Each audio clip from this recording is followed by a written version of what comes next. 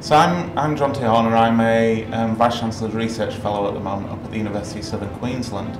I started my interest in astronomy when I was about knee-high, when I was 5 years old. So I followed that through. I joined my local astronomical society at about the age of 8, which is something I'd encourage anybody who has any interest in astronomy whatsoever to do.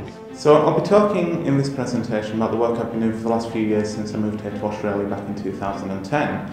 And essentially what I'm talking about is testing planetary systems to destruction, crash testing planets. So as you'll see in the little demonstrations that we do, the way we find planets around other stars is actually, with a very small number of exceptions, indirectly. What I mean by that is that rather than seeing the planets themselves, we're seeing their effect on something else. We're watching a star do something that's unexpected and inferring from that unexpected behaviour that there must be planets. Now, being scientists, we can't just say, well, this star's doing something strange, there must be planets. We've got to instead try and strengthen that argument by ruling out all the other possibilities. And a lot of work goes on into proving that, for example, it isn't star spots on the star like the sunspots we see on the sun that are giving this periodic behaviour, that it is truly something that can only be explained by planets. And that's where I come in. So I'm mainly a theoretician. I use a computer program that's like a solar system in a box.